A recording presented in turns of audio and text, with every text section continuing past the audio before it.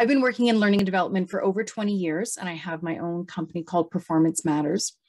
And I'd like to use an analogy to describe how I work with others and how I support my clients.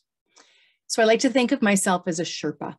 And as a Sherpa, what I'm doing is I'm helping you summit Mount Everest or whatever mountain it is that you're working on. And as a Sherpa, what this means is I'm alongside you each step of that journey. And as a Sherpa, I've been up that mountain many times before, so I can draw on all of those experiences to help make sure that you're going to get to that summit successfully and safely.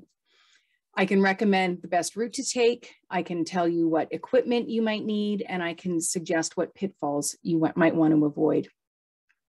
Lots of times clients come to me and they have a really clear picture of what mountain they're climbing and what that summit looks like. And if that's you, great. Sometimes though, and this might be you, clients come to me and they're not quite sure exactly what that looks like. And so first we start off defining what is it that you'd like to accomplish, or what's that goal, or what's that mountain that you want to climb.